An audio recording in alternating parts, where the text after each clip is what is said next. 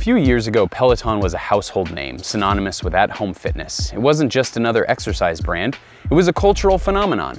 People everywhere were buying Peloton bikes and treadmills, tuning into virtual spin classes, and getting a gym-like experience without leaving their homes. At its peak, the company was valued at billions, generating hundreds of millions in revenue, but today the buzz around Peloton has faded significantly. Peloton bikes and treadmills flood Facebook Marketplace, and the brand is no longer the giant that it once was. So what happened? How did Peloton go from this explosive growth that threatened an entire industry to just another Bowflex? You can pretty much sum it up in one word: pandemic. Peloton's origin story began in 2012 with John Foley, the company's founder. He recognized the mental hurdle of spending more time going to and from the gym than actually spent working out.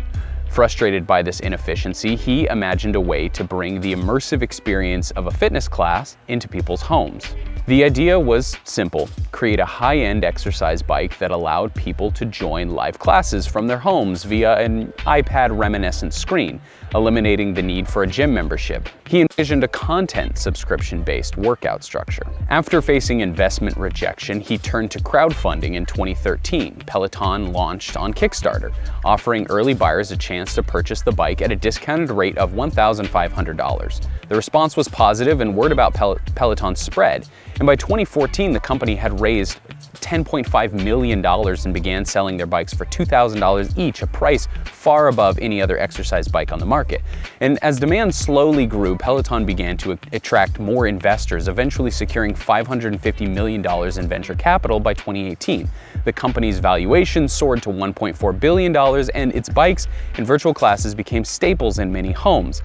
Then came the pandemic in 2020, and everything changed. With gyms closed and people confined to their homes, Peloton's demand skyrocketed and everyone wanted a Peloton bike or treadmill.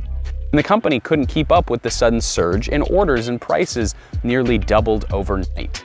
In a world where working out at home became the norm, Peloton became a status symbol and a perceived consumer necessity. The company's revenue soared, and it seemed as though nothing could stop Peloton's growth. But as quickly as Peloton rose, it started to fall. When the world began to reopen in 2021, people were eager to get out of their homes, return to gyms, and exercise outdoors. Demand for Peloton's products began to slip and decline. Worse, in March of 2021, a tragic accident involving a Peloton treadmill led to the death of a child. The news spread quickly, and the U.S. Consumer Product Safety Commission advised people to stop using Peloton treadmills due to the safety concerns, and Peloton eventually had to recall its products, further damaging its reputation. And despite these setbacks, Peloton was slow to respond. The company believed it could weather the storm by lowering prices and focusing on its subscription services. However, by August of 2021, Peloton's market share had plummeted by 35%. Over the next 6 months, the stock price continued to fall, and the company had to lay off 2,800 employees. In a surprising move, John Foley, the man who had founded and led the company, stepped down as CEO. Several factors contributed to Peloton's downfall. First, the company had overestimated how long the pandemic-driven demand would last. They invested heavily in speeding up their supply chain, even pouring $400 million into building a new factory in Ohio. But as demand dropped, these investments became liabilities. Getting a crazy windstorm here. As a side note, does anybody remember when Peloton faced backlash for a commercial in 2020 where a husband gives a wife a Peloton for Christmas?